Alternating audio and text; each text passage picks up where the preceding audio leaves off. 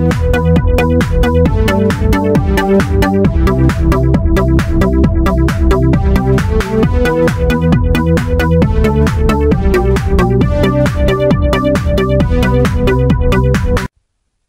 guys, this is ComputerTekkie, and today I'm going to show you how to create a lightning special effect using Adobe After Effects. And here is just a test of what we're going to be working on today. As you can see, the lightning moves with my hand and it disappears when I close my hands together. It's actually very simple to do, so today I'm going to show you how to do it in Adobe After Effects. Once you have Adobe After Effects open, you want to go up to Composition and select New Composition. Make your width 1280 and make your height 720. So this will have a 16:9 aspect ratio for YouTube. For duration, you don't necessarily need 800 frames, but you want a broad amount of frames to work by. And change your frame rate to about 30. And then click OK. As you can see here, you have a black rectangle. This is basically your composition. Once you have your project tab open, double click in the open space where you can then import your video. I'm going to import the one that I used in the video I just showed you. Now click on it and drag it down to your timeline. And if you scroll out or zoom out, you can see it's really scaled up. So to change that, all you have to do is click on one of the small squares, hold Shift, and then scale it down to its original size. And if you hold Shift, it keeps the video with its original proportion. Now you want to take your time indicator and then drag it to the exact frame where you want your lightning to appear. So as you can see, my body walks into frame and my hands grasp together. And then let me go back a little bit. And you want to go to about here. That is where I want my lightning to appear. So what you want to do is select your video in the timeline and click Control D, so it creates a duplicate. Now you want to click on the duplicate layer and then crop it or cut it from the beginning. Cut the entire beginning out to the exact frame. Select it, click Effect. Go down to Generate and then select Advanced Lightning. Now on your duplicate video, you have the lightning bolt in the center of the video. First, change your lightning type to strike, so it only goes as far as the crosshairs will go. And then I'm going to change it to a teal color, so click Glow Settings and then select Glow Color, and I'm going to change it to a darkish teal. Click OK.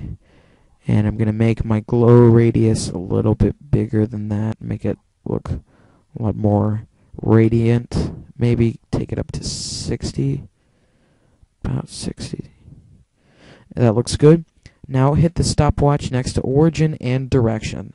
And now you want to take the crosshairs at each end of the lightning bolt and place them in the palms of your hands. In this case, my palms aren't exactly visible, but just try to do it as best you can. And then all you want to do is just click next frame and just adjust the crosshairs.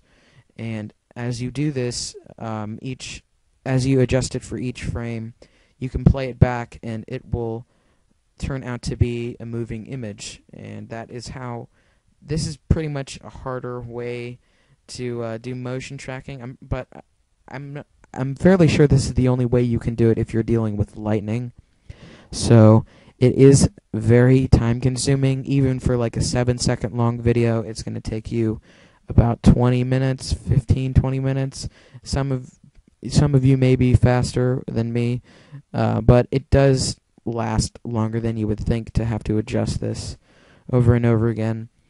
But be sure that it doesn't cross over any fingers, because it might not look normal whenever you play it back. And if you have anything like this where you have a big circle, you just want to adjust it a little bit and the circle should disappear. So I'll just continue doing this for a little bit so I can show you guys an example of what it's going to look like whenever you play it back. So just keep adjusting it in the palms of your hands or wherever you want to do it. And as you can see, it does move with your hands until about that one point because I stopped adjusting it. But every time you adjust it, it writes a new frame. That's why you have to hit the stopwatches next to origin and direction, which are the stopwatches for those two crosshairs. And truthfully, it's easier if you just want to do it with fingertips. In my case, it is. So now you want to go to the very frame where you want your lightning to disappear. So about here, right here where my hands close again, I want my lightning to disappear. So you want to click on the end of the duplicate video and just cut off the ending of it to that exact frame. So just do it until you can't see it anymore. And now if you play it back, in the beginning I walk in, my hands close, they open, revealing the lightning, and my hands move around a little bit, and it's not moving because I didn't adjust it the rest of the way, so this wouldn't be a 30-minute long video. And then I get to the frame where the lightning disappears, and then I walk out of frame. And I'm gonna cut the video off at about here where I'm not completely out of the video. I'm gonna change my work area to that long, and then you want to right click in the work area, or you don't necessarily have to. Go back to the first frame, click on composition, then select make movie. Down here you should have your render queue. Next to output to, you want to double click the yellow text and then select the folder you want to save it in. It's already selected desktop, so I'm going to give it a name. I'm going to call it lightning effect test. Then click save, and now you want to click on render. And as you can see, there's a small yellow bar that is loading along a gray long loading bar. And this is probably going to take a long time for it to render, so I'm just going to speed up the video until it's done with.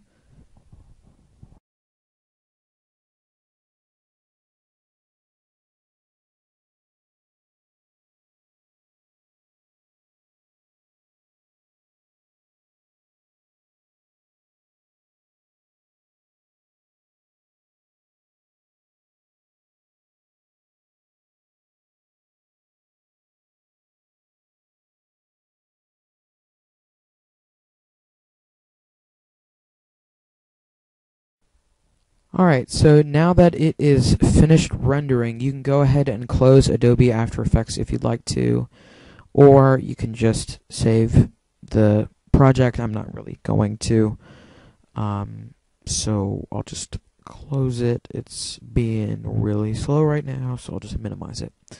Okay, so as you can see up in the top left-hand corner, it has created my video, and it's going to be a very large file. Even if it's a short video, it's always going to be a large file if you render it in Adobe After Effects. I don't know why.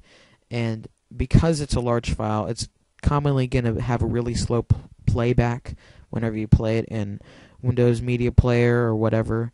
So what I recommend doing is once you've edited a video in Adobe After Effects, you should re-render the video in another video editing software, because if you convert it to an MP4, it's going to be like 10 megapixel or megabytes instead of like 400, and therefore it's going to have a faster playback time.